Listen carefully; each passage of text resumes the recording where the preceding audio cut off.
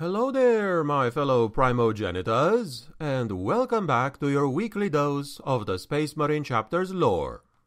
Today's episode is gonna be dedicated to yet another tier-free chapter, aka the ones which take only one video to cover.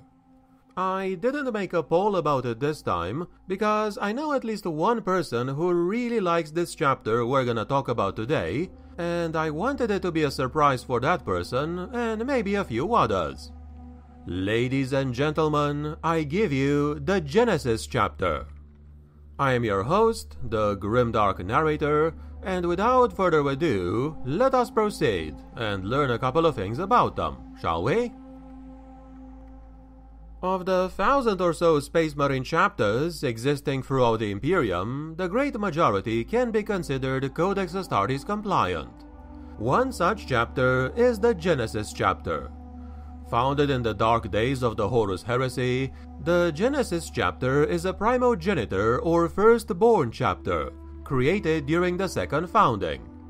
Like its forebears, the Genesis chapter is made of highly disciplined and courageous warriors.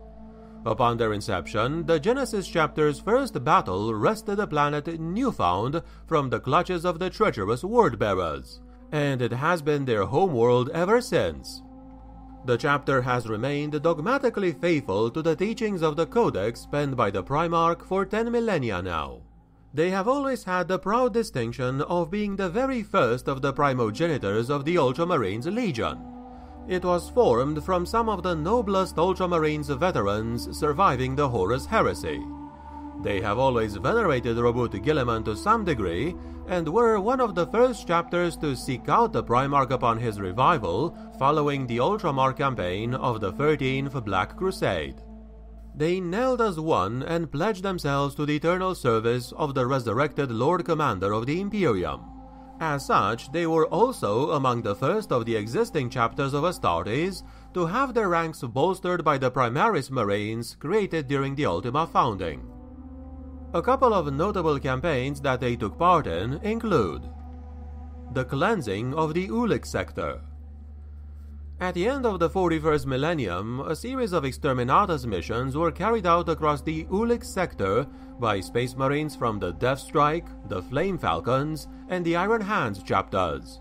The Genesis chapter performed a series of destructive missions on those worlds in the Ulic sector not yet consumed by High Fleet Leviathan, in order to prevent the hive mind from gaining momentum and further fueling itself on precious bioresource. The Wa Iron Tooth campaign. The Genesis chapter, alongside its primogenitors, the Ultramarines, engaged the growing power of Orc Wa Iron Tooth and successfully threw back the Greenskin Horde. The Plague Wars. The Genesis chapter contributed 6 companies to the Spear of Espandor campaign of the Plague Wars, which resulted in the Loyalist forces retaking the Espandor system and cutting off the supply lines of the Nurglite invasion. As befits a Codex-compliant chapter, the Genesis chapter is split into 10 companies, each one 100 Marines strong, led by one captain. The first company consists of battle-hardened veterans, and it is invariably the most powerful of the chapter. It is also the only company capable of fielding warriors clad in Terminator armor. The second through 5th companies are the chapter battle companies, and are composed of a mix of tactical, assault, and devastator squads. Each battle company is a self-sufficient unit capable of meeting almost any threat and dealing with it. These form the backbone of the chapter and bear the brunt of the fighting. The 6th through 9th companies are the reserve companies of the chapter, and each one comprises squads of one particular type of Astartes. The 6th and 7th companies are tactical companies, the 8th company is the assault company, and the 9th company is the devastator company. The 10th company is made up of scout marines, who are the chapter's recruits. The divisions were decided upon 10,000 years ago by Robert Guilliman, and they have served the chapter well since that day. All Genesis chapter scout marines undertook at least one pilgrimage to Macragge in their lifetime, to look upon the image of the Primarch frozen in stasis. They believe that their training is incomplete until they knelt in spiritual communion for at least one day at the feet of the Gene Father. Since Robert Guilliman's resurrection, however, this custom has become obsolete. Each Genesis chapter battle brother does their best to study and memorize the Codex, so as to enable an individual company to have an entire record of the Codex's teachings contained within the mind of every single brother. Because of their very close ties with their progenitor chapter, the Genesis chapter and the Ultramarines frequently undertake joint operations. The squads of the Genesis brothers will routinely fill gaps within the Ultramarine companies should they fall below strength due to attrition or other commitments. This includes the secondment of individual Genesis battle brothers to fill empty specialist positions like that of librarians or tech marines. They are dogmatically loyal to the memory of Robert Guilliman, whom they venerate not only as their founder, but as the savior of the Imperium.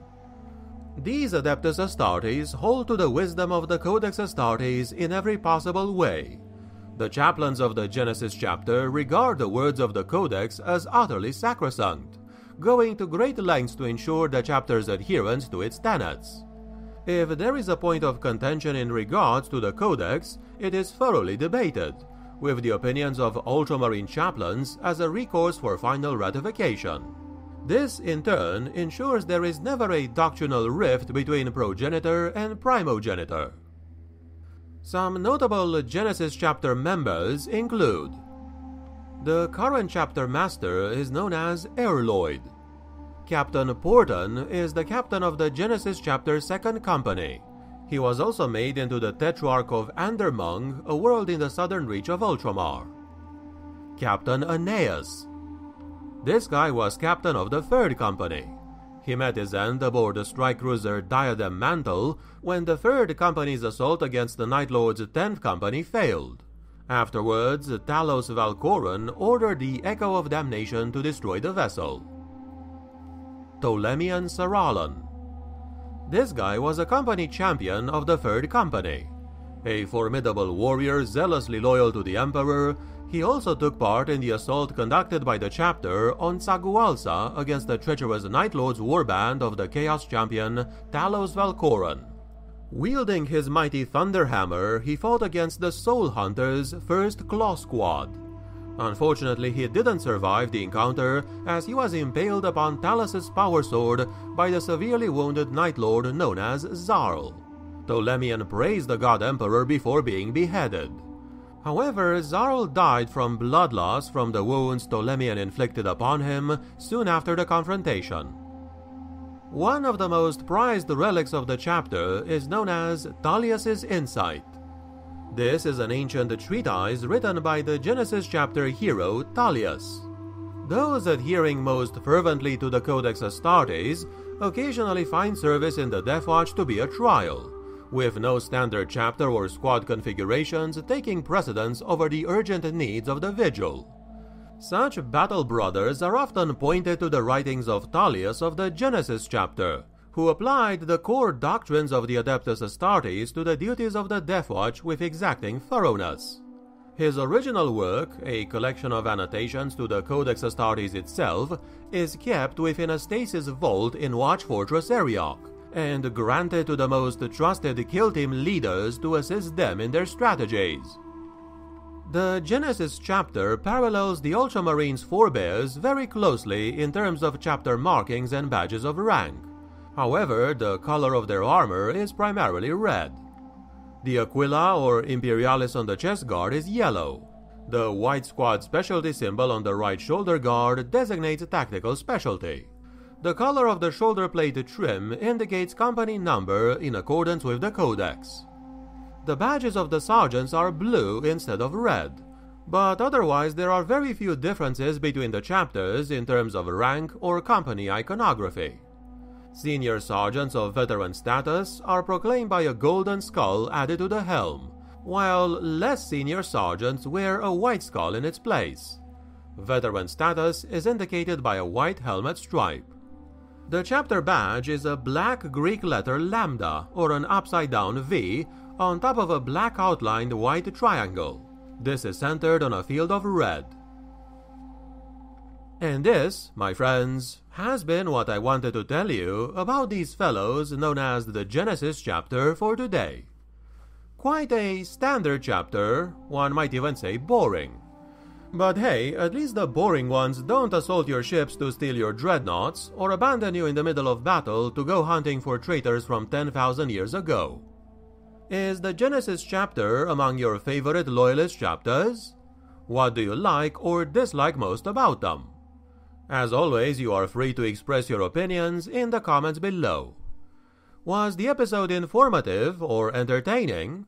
In that case, please click the like button and subscribe for future content.